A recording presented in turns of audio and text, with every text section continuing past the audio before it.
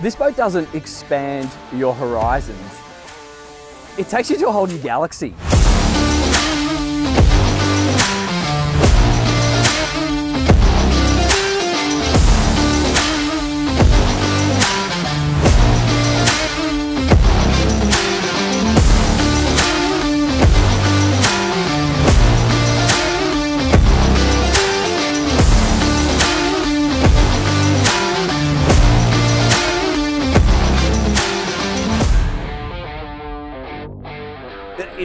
It's that different compared to just about everything that I've driven on this channel so far. We are on a vessel that has the capability to take you wherever the bloody hell you want, in any conditions you like, and it's got the range to get you home. I'm on the Aquila Molokai 47. Welcome, Dan Jones is my name. You're watching Dan's Boat Life. If you want to see how this boat drives, it's blowing 30 knots steady, gusting to 35, 36, and we had 4 metre seas plus. What's that in feet, Elaine? 12 feet. We had 12 feet, and I say some of the big rollers were bigger than that and breaking at times. And we were gliding along at 30 mile an hour, not knots, feeling safe and comfortable, and we knew we were going to get to our destination. And we even caught the drone. I wasn't confident that was going to happen. So I'm struggling to hide my excitement, and I'm genuine about this. This thing is a bit of a game changer for so many of you guys that write to me, whether you're here in America and you have a desire to run out to some of these islands in this part of the world, do your fishing, obviously. If you're like my mate who's just been teaching me how to spearfish and you want a big platform to operate from, that will do it. If you're like some guys I know running around in the Pacific or in Indonesia and want to go on surf trips, oh my God. Or if you're just a party guy or girl and you want heaps of space to socialize, it'll do that too. So there's a lot of use cases that I see possible for this boat, and jump into the comments and let me know what you would do with a boat like this, because she really is an epic platform. So let's just get touring through. I'm on a bit of a time frame here because there's lots of people who want to tour and test this boat following the boat show, so she's a popular one. So we'll start out the back here. First things first, the upholstery is really high quality. It's good stuff. Not too hot in the sun, I note. We've got a couple of drained eskies, one here and one here. And then I also note that you can just pull this and you've got basically a prep station. So that is also, the design of it looks like it's going to drain a little bit if you are making a bit of a mess. And then if you get behind this seat here, I knew that was in there, I just wasn't prepped. You can put all your bait. So you got a couple of drawers in here, put all your bait in there, and then that'll fold up like so, just there. We've got drink holders on either side. We've got this beautiful, highly polished rod holder. You can hold your drinks, and you put a couple of bits and pieces in the middle there. I don't even know what that's called because I'm not a professional fisherman. So if you do, please just pipe in and explain. But the amount of space we have here in a power cat that you can also put it in a normal marina berth, it is noticeable. If you've come from a mono-hull quad rig, you're gonna notice this. And I tell you, if you setting up for some scuba diving or for some spearfishing, this space makes a difference, because you're probably with 8 buddies or 4 buddies and you've got equipment and you've got things lying on the deck. So having that extra space really does help you, and leads me to my next observation. We have this epic swim ladder out the back here. I've got some drone shots for you to see it from another angle, but it just slides in and out of here. So it's on good stainless steel tracks. These 2 doors just open here and you can operate it quite safely. So you can board people whether they've got heavy equipment, or we didn't do it today because it's too windy and we're running short of time.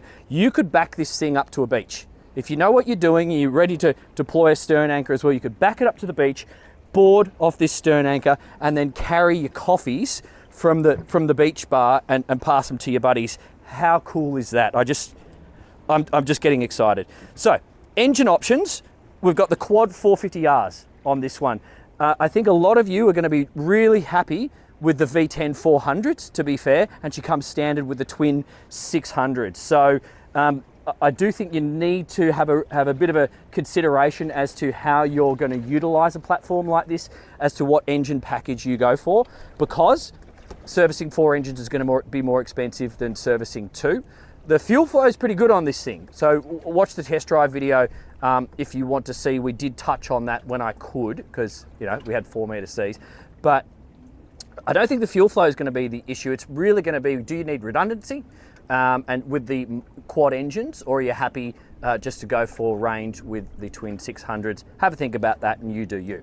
We've got rod holders out the back. I got drop-in cleats on port and starboard, and then we have the first of many live bait tanks. So what's the volume of this one, Elaine? That's probably 42.5 gallons. 42.5 gallons each. So I don't even know what that is in litres. I'm still struggling with all the American versus Australian. So whatever that is, but it's a decent amount of size. But I did note on these port and starboard, just useful, drained, and not a bad place to throw some lines and just keep things handy and out of the way as you're moving about the boat. And we see that is a bit of a theme.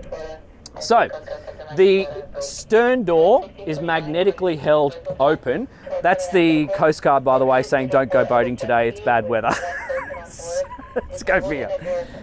It's held open with a magnet, but if you want to close it, you have the little latch just here, and then you can actually pull this across the top to seal the transom like so. This appears to be removable. Would it be removable? You can, that's an option. Okay, so this is an option, all right. But before I move forward, I just want to touch on both of these seats just here.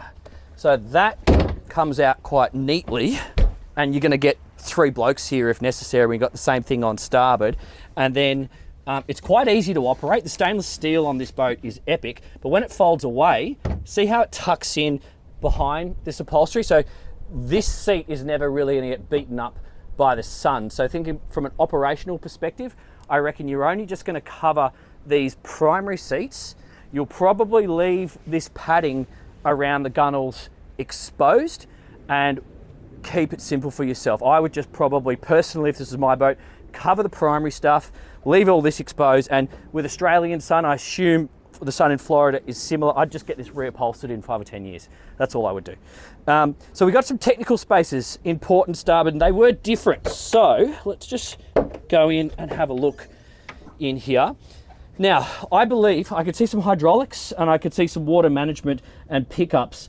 I think that's for the live bait tanks. Is that correct? That's correct. That's your hooker sea chest. So now, my understanding is that on a high-speed boat, that slows the water down so it doesn't kill the fish.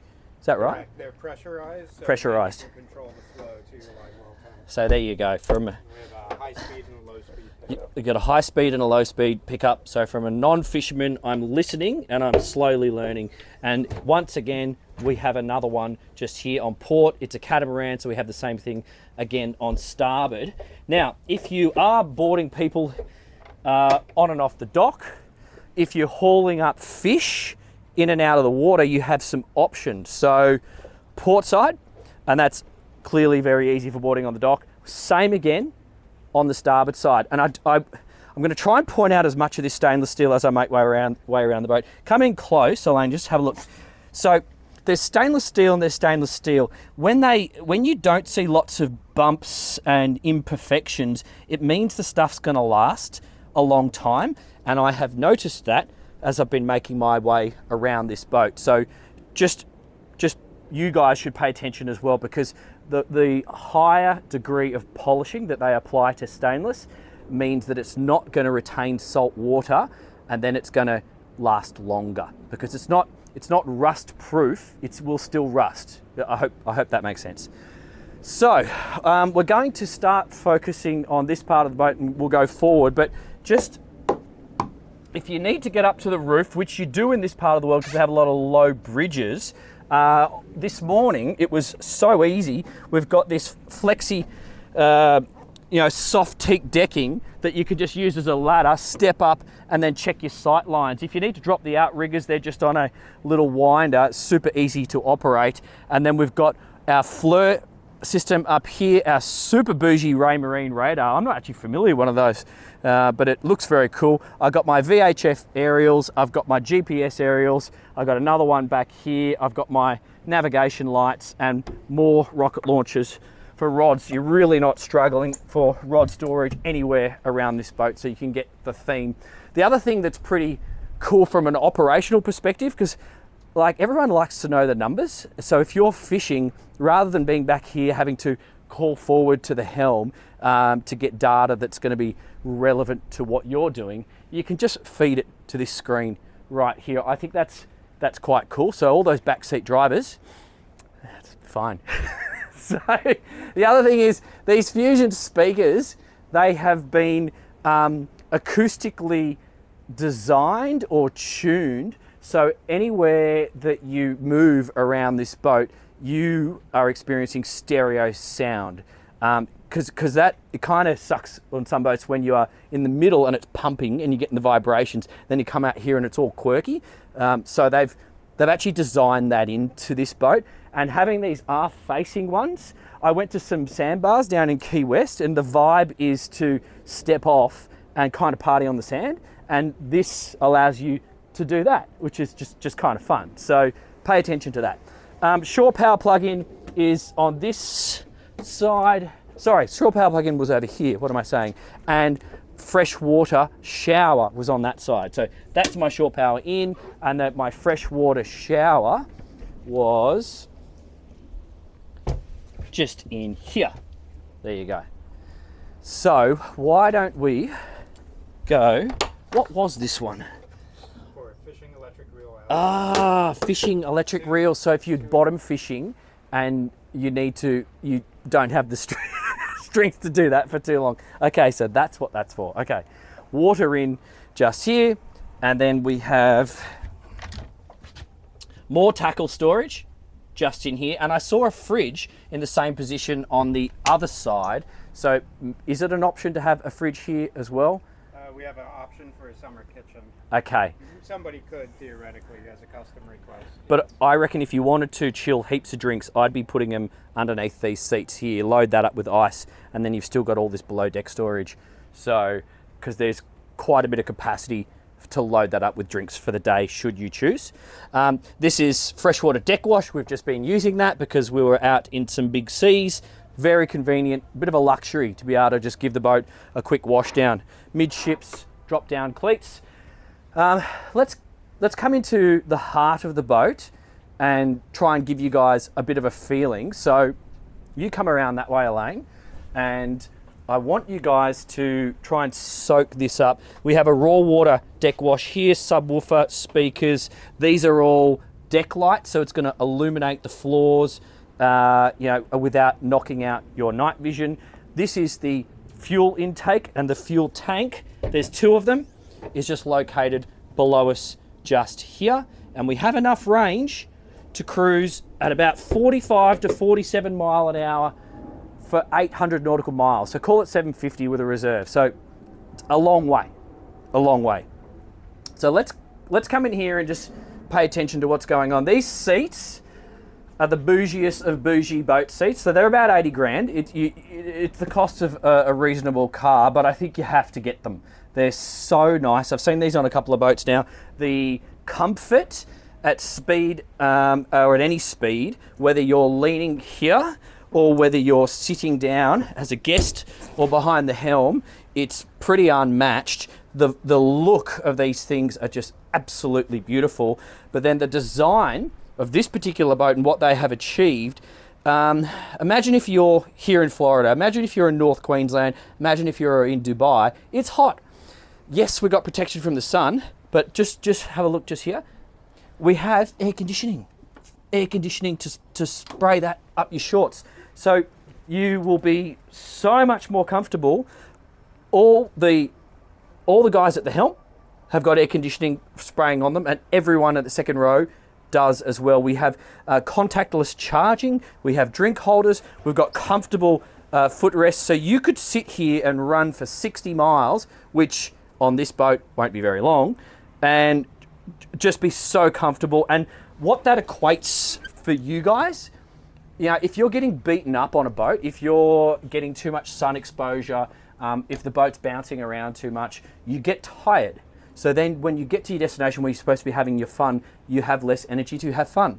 So that's quite important. So if you've got a boat that's just going to glide across the waves, going to go really fast, keep you protected and keep you comfortable, it just means you've got more energy to do what you were intending to do for the day. So a couple of downlights, a couple of speakers overhead. I like how they've done the Aquila logo in stainless. And then moving forward, we actually have bins on both port and starboard. So they just pull out. I'll cut to some shots of that. And then there's lots of places to put phones with charging and drink holders galore. So before I get to the helm, I'm just going to focus on a couple of things. They have the Dan step. I appreciate that. I'm only 5'7". I didn't need the Dan step because the bow doesn't raise so much. So in 4 meter seas, I didn't use it. Just think about that. If you're coming from a big monohull that raises its bow, this thing runs fast and flat. If I was in a marina, perhaps, or coming into a busy area, or a sandbar, lots of boats around, and people and lines in the water, that's when I might use the Dan step so I can see and be more safe. But I personally did not find that this hull required me to stand on that, which is impressive, because I tell you what, that's not always the case. So this is just another little footrest for the guest on starboard, and on port, we've got these built in, and we have a choice with 1, 2. So, the dash. Oh, this is just so well done. What I like about this, we've incorporated timber highlights. This feels like 9 coats of varnish. Tell me if that's correct, but it feels like it. And looks great, but it hasn't been overdone. When you overdo the timber work, you have to look after it, essentially. Whereas here, we can just chuck a cover on the seats, chuck a cover on the dash. It's out of the sun, so it's going to stay in a good condition.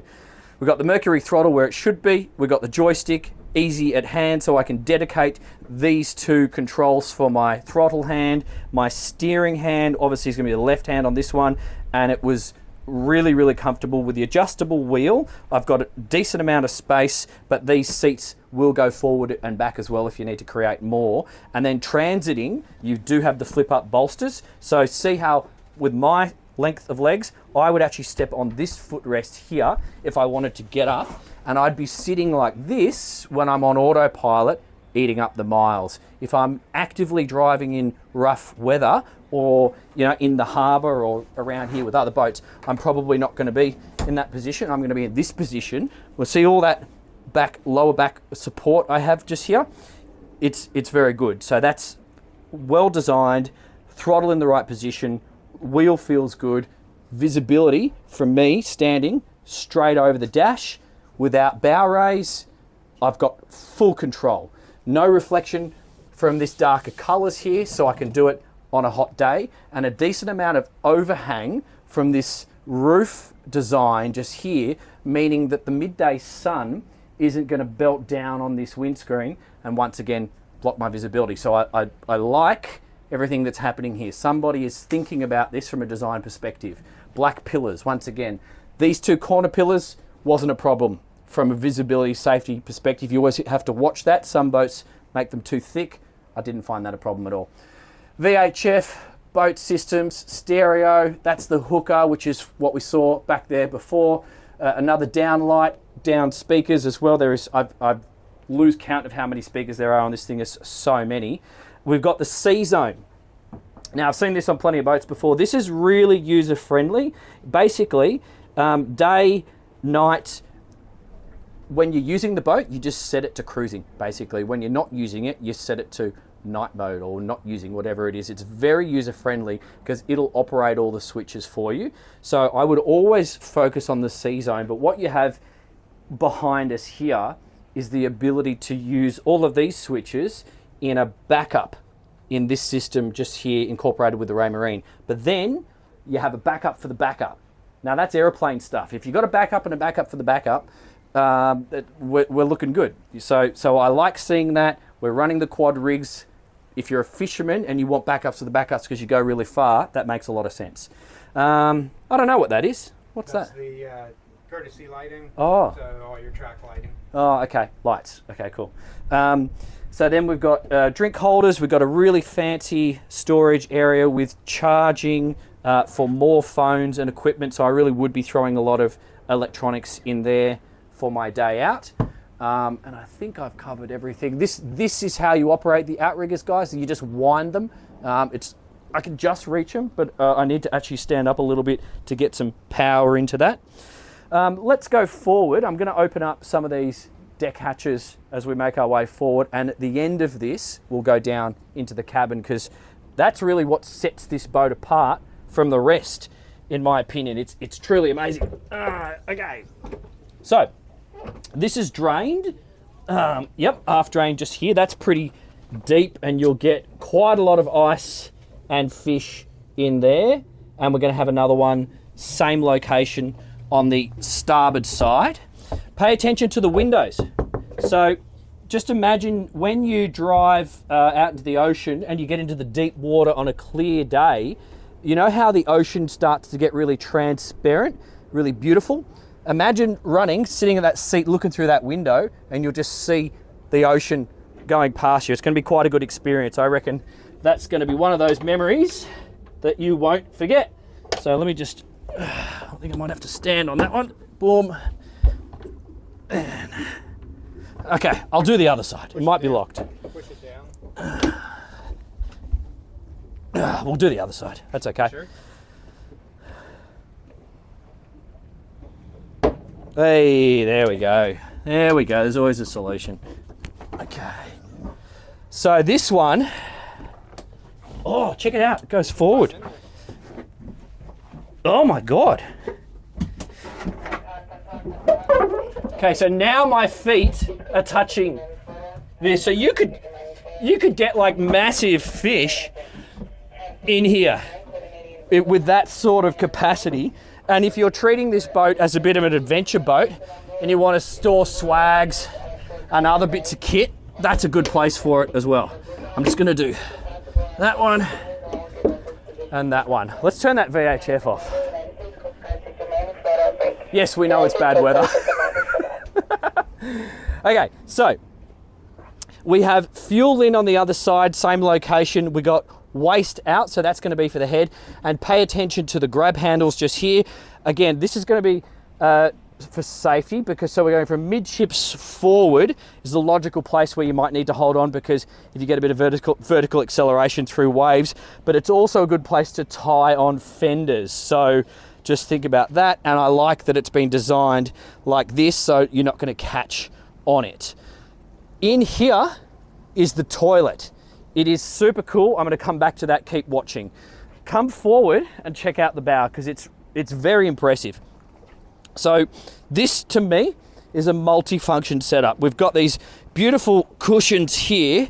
This is high quality leather, so if you're doing the whole chilling out vibe thing, you could even use some of the rod holders to get a fancy umbrella, one of those ones with tassels, and make it kind of cute. Set this whole area up if you want. And then if you're in fishing mode, you could probably piss these off, put them downstairs in the cabin, and then it's in fishing mode. You want to walk around and cast, you can do that. So that's kind of how I see this area working for some of you. But come right up the front and let's have a look at the anchoring setup.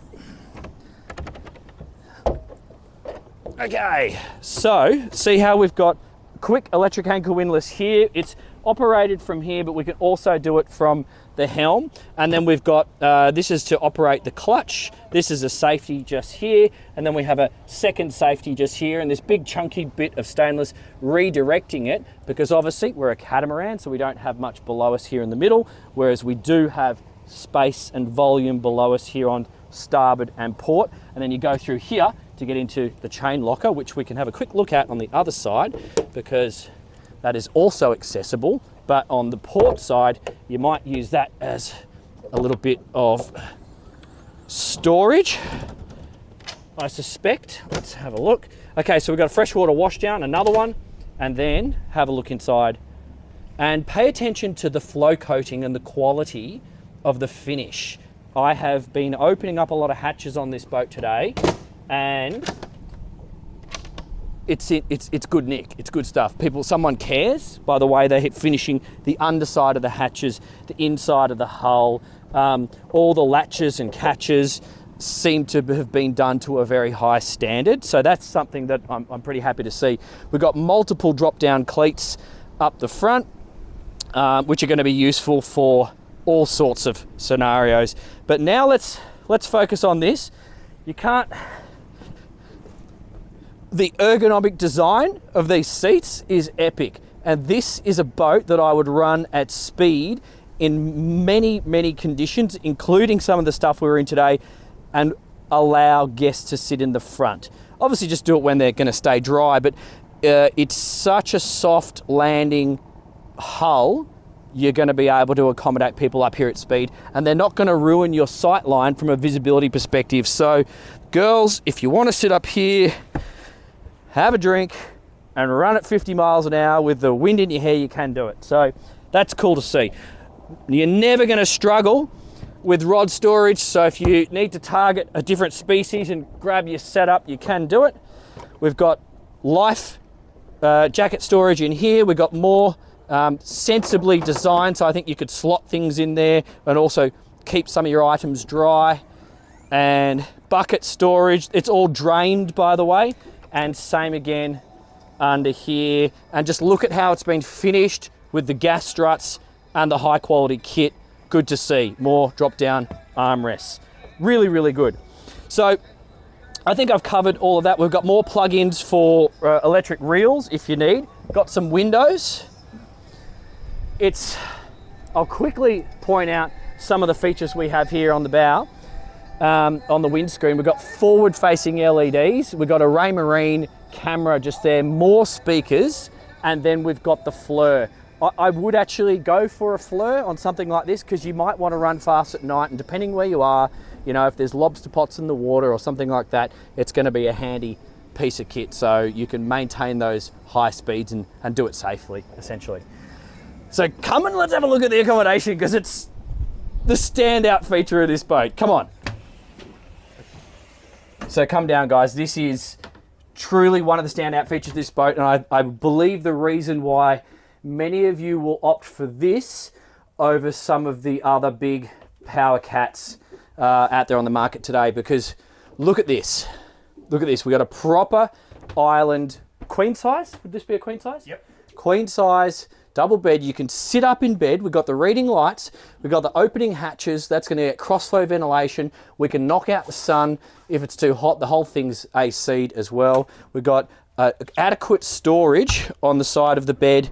You know, just remember, it's really for zooming fast to a location and staying for 1 or 2 nights, or checking into a hotel and going fishing and then having the option to get out of the sun and you know, recline and have a rest. So it's not about going away for weeks and weeks and staying in this cabin, so hence the amount of storage. We've got pull down blides on either side, opening window, but you can see from this window through the next window.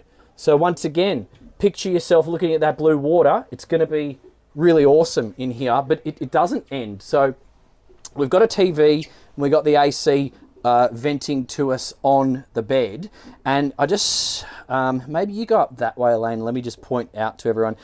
We are on a catamaran, so underneath us in the middle, it's going to be empty void because the holes are on either side. So hence the toilet is on that side. So if you want to go to the loo in the night, you get out of bed on that side. But if you don't want to roll over your partner, you have another option. You actually have a door over here. So before we get there, I've got my key on, and then I've just got some electrical access behind the helm, and we even have more storage space. I won't open the whole thing, but it's underneath these stairs. So I would probably keep something like a Dyson vacuum cleaner under there, or maybe in here, wire it up so it's nice and easy. Keep this area super clean for myself. And starting and finishing the day is going to be done just here where the keys are. But come straight around to this side.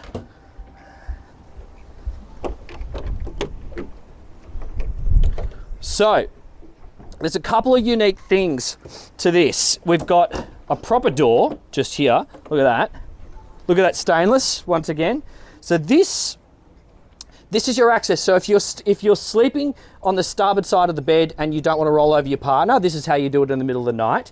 But this is also the day head, because come on down, we've got this proper loo, which is also a stand-up shower with shower doors just here. You've got storage, we've got vanity, we've got AC, we've got the fancy tapware and all that sort of stuff. But if you are using this in day action mode, see that? They've just utilized some sail track essentially, and you can, we've got press studs just here. You could secure this just along here and completely protect that side of the boat. So whether somebody just wants to be there resting, or whether you just want to lock it off from all your dirty mates for the day while you have your adventures, you can. So that's clever design utilization. I like seeing new ideas coming out on boats, because what do we have? We have a limited amount of space to utilize, and we want to make the best use of that space. So I really enjoy seeing that. So come on up to the front. We'll wrap the video right away, because we are, as I said, we're on a time limit. So actually I'll just sit up here and close right up here. So guys, if you're a fisherman, I think the argument is there and it's pretty obvious. But if you are more than that, if you have, you know, serious adventures, you could go to other countries in this boat. You could tow this behind your other boat. It is an option. They can strengthen the bows from the factory if you wish to do that. If you are a surfer, if you are a scuba diver, if you're a spear fisherman, and if you are a social boater, this thing will do all of that. That's why I'm so excited. Finally, you need to look at the price. It's really keenly priced. So I'll leave a link to the dealer below, because wherever you are in the world, just find your local dealer. The pricing for this size boat and what it's being offered and being built to this standard, I would say this is an American standard of build. It's super impressive. It really is. So if you like this boat and you want to see how it drives, it's blowing 30 knots, 35 at times, 4-meter seas offshore. We've just done that. I almost lost my drone, but we didn't. So please click on the link somewhere right now. Come for a drive with us. Let me know what you think about this boat. Is this a good direction for Aquila? Is this something that gets you excited? It's certainly got me excited. Let me know what you think. My name's Dan Jones. You've been watching Dan's Boat Life. Subscribe, like, share it with your mates. See you on the next one.